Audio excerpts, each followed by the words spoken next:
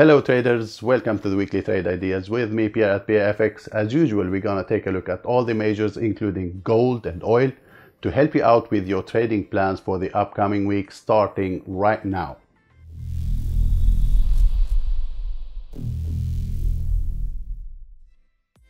Hi guys, my name is Pierre. Welcome to my channel. This channel is all about helping you grow your trading account and making you a better trader. Now, each week I upload a new video like this, so if you're not subscribed, make sure to subscribe, hit the notification bell, and guys, please, if you like the video, do not forget to hit the like button. Let's get started. So as usual, we will start with the DXY. We are looking at the daily time frame. As you know guys, the DXY been in a little bit of a bullish trend here on the daily. We know that the major trend, if we check the weekly time frame, we've been in a downtrend that's clear here on the chart weekly time frame. But since we start this move here and we go down to the daily time frame, we've been in this minor trend, I would say, with higher highs, higher lows. We were expecting after a break above the 92 to look for a retest and then to see if the bulls will show up here for a potential continuation, maybe toward this previous stop. Now that didn't happen, and we've got quite a bit move to the downside, a couple of bearish weeks. And in my opinion now, the key level that we should keep an eye at is these lows down here. This previous area of both support and resistance here got violated a little bit, but I think this level gonna be key for now. If the bulls will continue this momentum to the upside, they need to defend this area, and that would mean potential support down here, and then we see if they're gonna push higher. Let's keep an eye on this 200 moving average on the daily as well, because now the dollar is back below that 200 moving average. So we had a break above, but they failed to hold above, which is not a good sign for the bulls, because if they would be continuation, they should retest this, hold this level, retest this previous high, this area here, and then further upside. That didn't happen, which is a little bit worrying, but there is a little bit of a sign for this, because we have a hidden bullish divergence here on the dollar, which is a little bit of a good sign, but that is not enough. So again, this here gonna be key for the bulls to defend. If they manage to do so, we might see further upside. Otherwise, if they break and close below this, the dollar will might continue to the downside here and maybe fill this gap. Checking gold also telling the same story about the dollar weakness, because now gold broke the double top the double bottom's neck down here. So we had this double bottom, the neckline is now clearly broken with a break and close above that neckline, with a higher low here and a higher high here. Now retesting an important area though, if we look left, so this broken level that been acting resistance, support, is now getting retested. But what's important here, that this daily candle on Friday did close above this high and this high. And looking on the weekly time frame, we know that gold been in a strong bullish trend, and we've been talking about this correction. How far will this continue before it start the continuation move? So is this the end of this correction after this higher low, and we will start seeing further upside? Now that is the big question, because we've got like such move here, 5-6 weeks of a move to the upside, then they fail to break higher, and we've got this move to the downside. So this is a pretty interesting scenario. Looking left now, we see that gold is retesting a very, very important area. So if the bulls are really gonna manage this continuation, they need to break above here, hold above, give us another higher low, and then would be further upside, maybe a retest of the 200 moving average,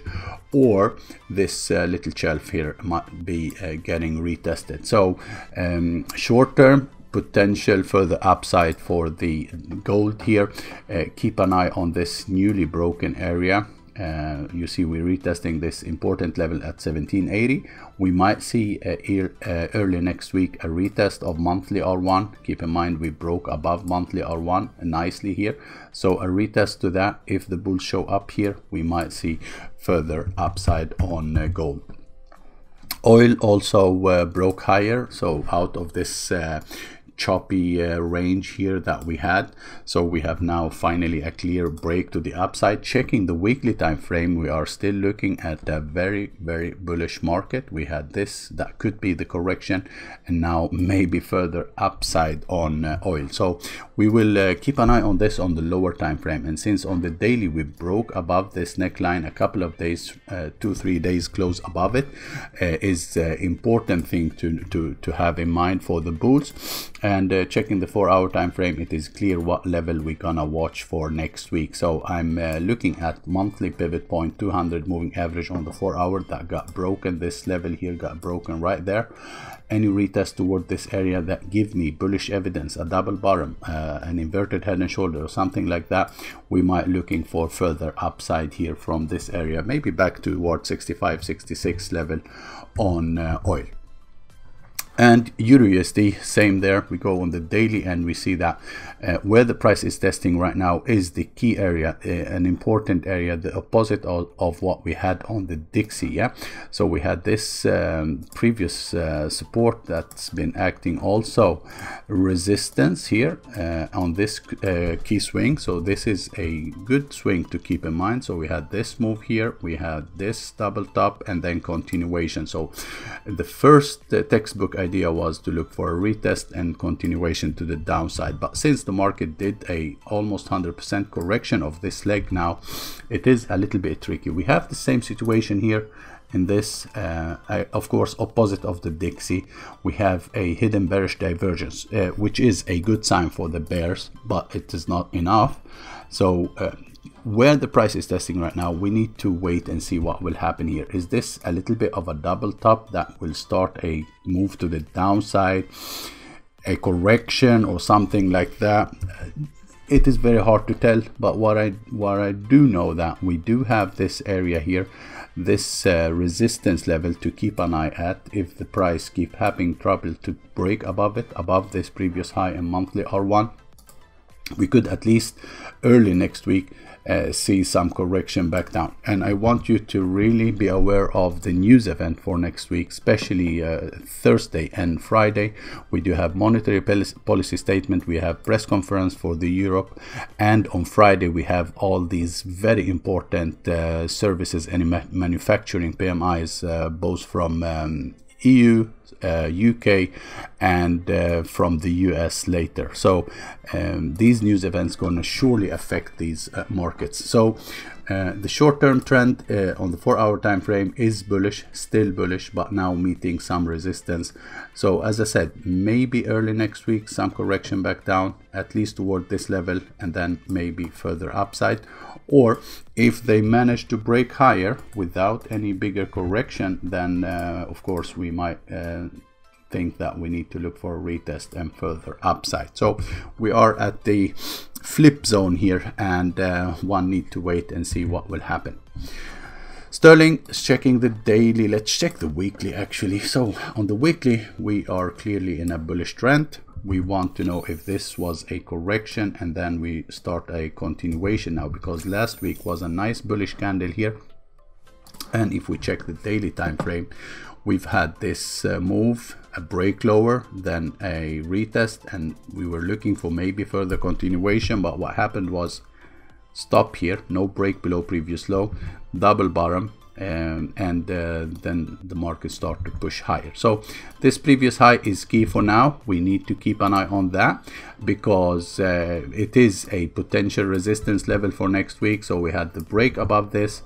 We look for potential retest and maybe further upside. I think short term this market want to test this previous high at least, especially if the DXY continue to the downside. USDJPY also checking the weekly time frame, been in a crazy move to the upside, and so far we had a couple of weeks, bearish weeks as the correction, and if we check the fib retracement, we did not even reach 38.2, so there is still room to the downside. I think 618 would be lovely as a correction level, so do not see this as something abnormal. I mean, the move to the upside was an abnormal move, but a correction is very, very normal, and at least 38.2 monthly S1 area, 107.80 level been a good flip zone here looking left.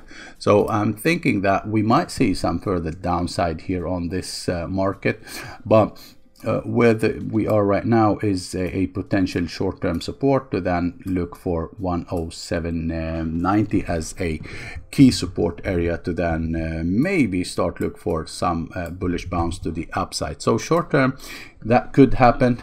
Checking the 4-hour time frame, we see that the market is holding the lows. I think next week, if they fail to break above monthly pivot point on the retest, we might see that further move to the downside on USDJPY. USDCHF, almost the same scenario, been in a crazy trend to the upside. Broke higher. The last move was a break to the upside here, but as you see here on the daily, we broke below previous structure, which means this trend here to the upside is now validated at least. But again, where we are testing at the moment is a key area. So looking left, this been acting as support here, then it start acting resistance, and right now the price is at that level at around monthly S1, and that could mean that bulls we might show up here and start defending. We will see what will happen here.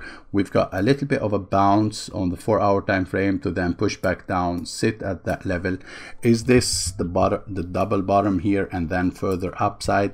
I would not confirm that until I see a break above the neckline. So if that would be the case, we need to see a break above the neckline, a retest, the hold above the neckline, start giving us a higher low, then we could look for that continuation. Otherwise, if they fail here, break lower, I think we are pushing toward the next level, which is this area down here. So any break below this, there is nothing on the way until we reach this next major level on USDCHF. USDCAD still in some kind of a consolidation, I would say. I mean, on the daily time frame, we had this nice push to the upside, and then we start going sideways like this. We are looking at a very strong bearish trend here, but it is important to start thinking, is this the bottom here or not? Or if the market will test this slowdown here before that continuation. So we go to the weekly time frame, we see that we are still in this bearish trend. We've had this bounce higher here, but the structure on the weekly, bearish. Structure on the daily, still not changed, still bearish, because we had lower low, lower high, another lower low, and another lower high, and we never broke higher. So this here gonna be the key level to be broken if this will change direction to the upside. Otherwise, I think we might still pushing once again to the downside on this market. And keep an eye on the 4-hour time frame, because the last move was a break to the downside, a retest, and then push back down. So the question is if we're gonna get this one more leg to the downside next week. So any break below this next week, that will signal further downside. If this low here got taken out, look for further downside. At least a retest of this level might happen if that would be the case. Aussie USD also been a very strong bullish trend.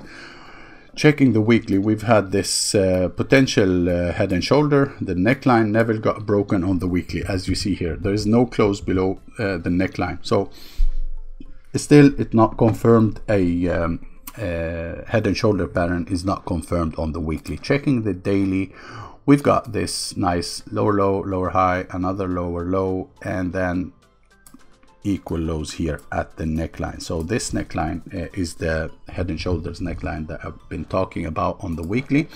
And on the daily here, we got never a close below that. Then we had this hammer and then a correction or consolidation, sorry, and the market now broke above that consolidation. So since that happened, and we have to break above this. The only thing to do, in my opinion, right now is to wait for a correction back toward monthly pivot point and the broken structure, to then start looking to see if the bulls will push from that area back toward the top of this range. So that is the plan I have on this market for next week. And then we have the New Zealand USD, which was the leading market here, because this one did this consolidation and broke higher before Aussie, and start a continuation move to the upside much earlier. So the same plan would be here, yeah. Since we had a break above this level, we start look now for a little bit of a correction back down, and then maybe further upside if the bulls would show up on this level. This is gonna be a key area to watch. If we measure this leg on the fib retracement, that would be a lovely level here, the 618, and the previously broken structure looking left here, been acting as a nice resistance, got broken, and at that same level you have the 618 Fibonacci retracement. This is a very, very good confluence, in my opinion, if we got that retest toward this area next week. So yeah guys, that was it for this weekly update. Thanks a lot, and see you next Sunday. Bye bye.